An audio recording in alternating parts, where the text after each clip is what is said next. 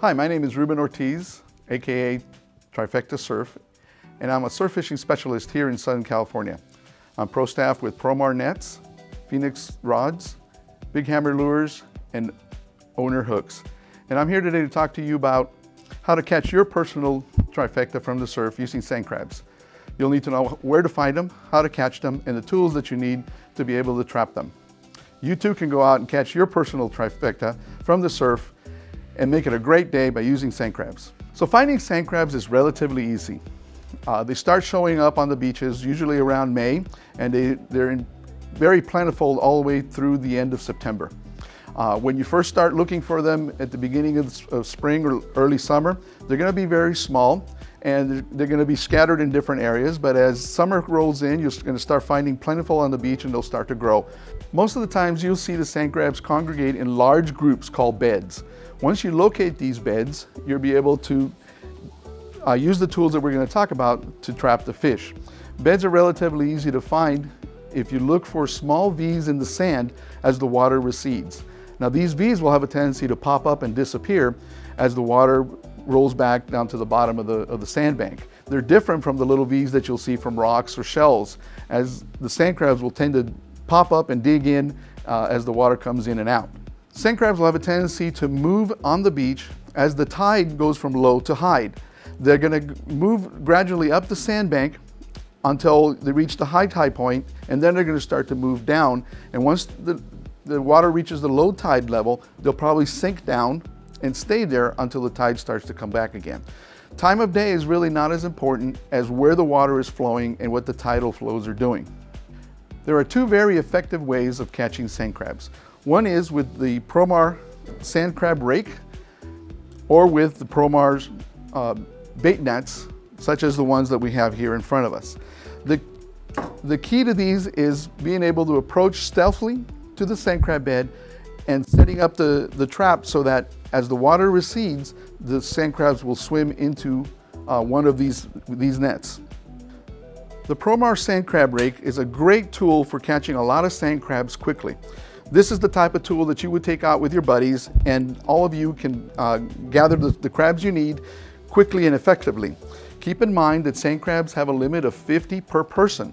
So when you're fishing with your buddies, make sure that you only take enough to meet the requirements for each individual angler and don't exceed that limit.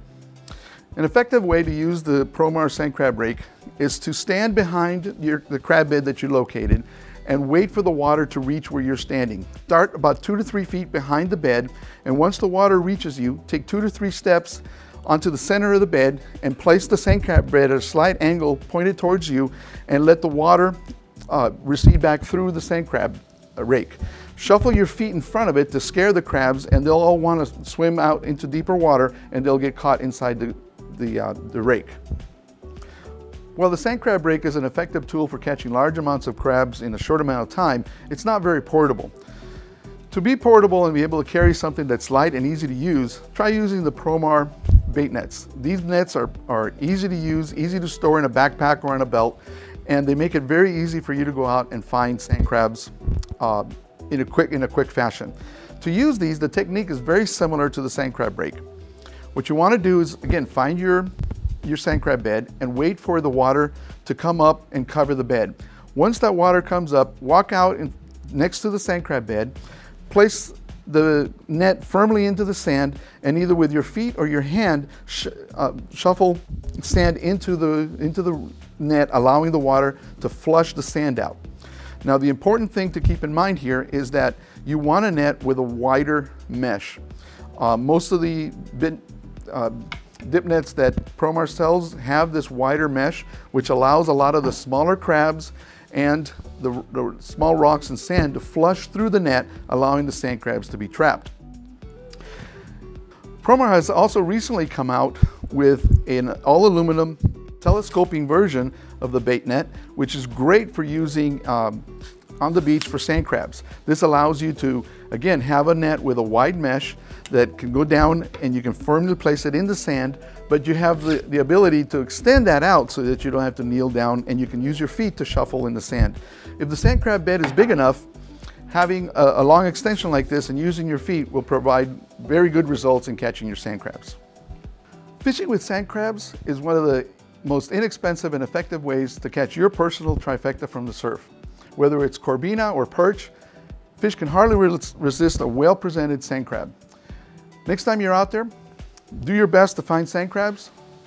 Catch and release as much as you can. If you need to take some home, by all means do that, but if you can, practice CPR. Catch, photograph, and release. The fish that you release today will be bigger and harder to catch next time, and will leave something for the next generation. I'm Ruben Ortiz, or Trifecta Surf. You can look for me on Facebook under Trifecta Surf, or check with some of our local tackle stores and ask them when we're going to be doing the next surf fishing seminar. You can check with Bob Sands, Turner's, or Save on Tackle in Santa Fe Springs. Tight lines.